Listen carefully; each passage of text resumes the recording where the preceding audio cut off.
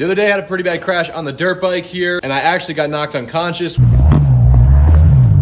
got knocked out. Which means this helmet is now toast and I had to buy a new one. Besides just some scratching in the dust, this thing actually held up pretty good for how the crash went. Since I like the fit of the Answer helmets, I ended up just going with another Answer helmet, and they don't make that model anymore, so I picked up the most comparable one I could find to that other helmet. Feels a little bit cheaper than kind of what I wanted, but it has the MIP system and it is pretty much the same exact helmet that I was running there. All right, let's try it on and hope it fits.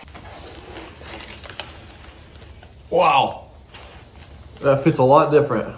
Not entirely sure how I feel about it. Kind of got a weird fit. I don't know if it's like lighter or if it feels just cheaper. Like I don't know if their build quality went down. I don't know. Not sure if I'll end up keeping it.